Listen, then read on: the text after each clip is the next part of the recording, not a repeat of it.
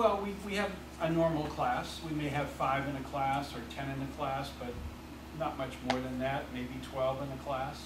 But they're classes. Once again, it depends upon the student availability.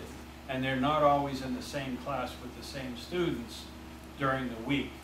And we tell students that they're working on their own skills. So it doesn't matter if a 9th grader is in with a 12th grader. They're using their own textbooks. The concept is the same, the skills that we're teaching are the same, and that each student's working on their own strategies. And that's what we do in the course. If somebody needs extra help, the teacher would be available. All they have to do is let the teacher know, gee, I'm not sure I get this, I'm not sure I'm understanding it, or I need more help in this area, and then Abby will work something out to give them some additional time.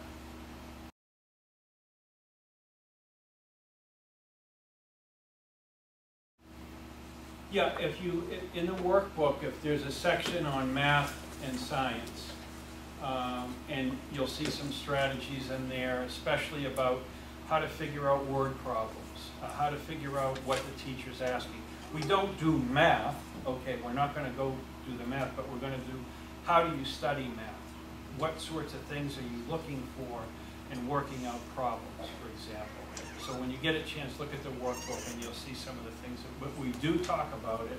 We also talk about foreign languages and how you work with that as well. The problems that you're doing in an Algebra 2 class, and you're seeing that you need to be reading pages 89 to 93 and doing the odds right after that, the steps that are in there, written out in sequential form, to be able to look and see what the problems look like, to come back and see the steps that are there, to ask questions about what those steps mean, to relate that back and be looking at the notes that you did in class that related to that. There's a lot of skill that goes on with that kids don't often just do naturally. And so I think that's where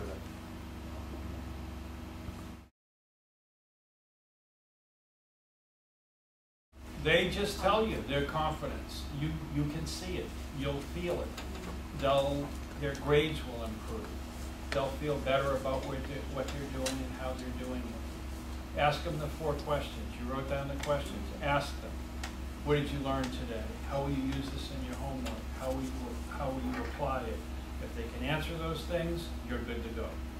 And they're getting it. But you'll feel it. You'll see it. we survey our kids after this program as well.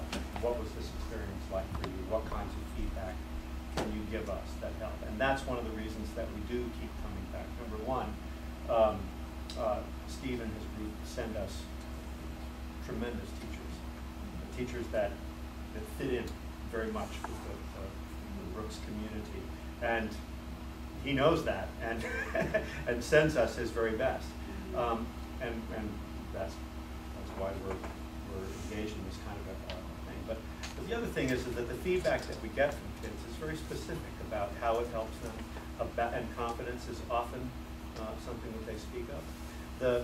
The biggest piece that at least Lance Latham and I have seen in the responses is the student's attitude in coming into it, right? And so they want to be there.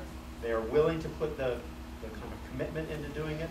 They're going to get a lot out of it. If they're there because you're telling them they have to go and they really don't want to go, we may be limited in what can come out of that. But that's true with whatever we do. Right?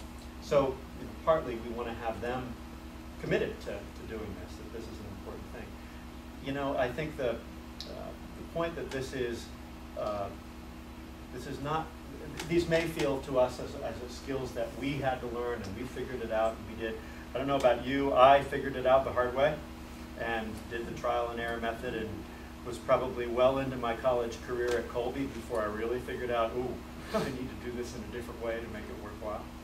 And I think that's a great benefit that can happen, that it happens early on. But I would also say that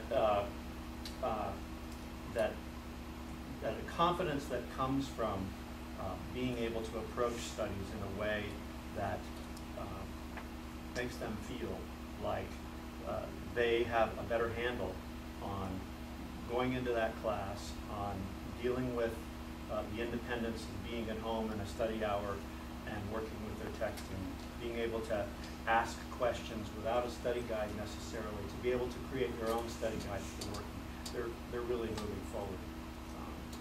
And those are again things that last a lifetime.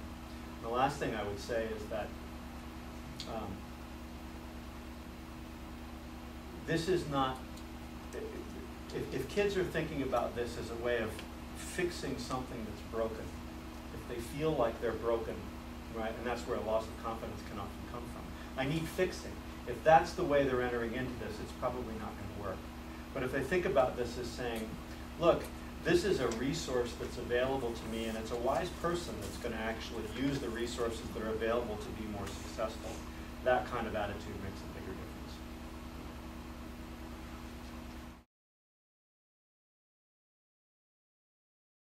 It's a mix. It really is. We do have, some of our top students that have taken this that have pushed them further, and it's been helpful to them. I would say the majority of kids that are taking this are the kids that are right in the middle. The kids that do the best with this are the kids who are pluggers, but they sometimes have been plugging really hard and not necessarily getting where they want to get, and that can be frustrating. And that's the kind of kid I think that this is really helpful to, because they're already coming into it with an attitude of diligence and a little bit of tenacity, but they might be a little bit frustrated because the skills that they have to be able to take on the more challenging curricula that happens as you work your way through the Brooks community, this gets them over some of those hurdles. It gets them into a better place, a more confident place, and it shows. It shows. If the goal is the better grade, sometimes it's really hard, and that creates frustration. If the goal is a better management, a better understanding of skills, guess what? The grades come with that. And so we have to, help them, and we do this as teachers, but this is a program that helps as well, to really focus much more on what you're doing as a student, and less on what you have to know as a student, right? And it's more about how do you do this well, and in doing so, the content comes, confidence comes, and the grades come with it. But if the grade's the goal, that can be frustrating because they don't know how to get there. I know I want to get there. I know I have my expectations. My parents have expectations. My teachers have expectations.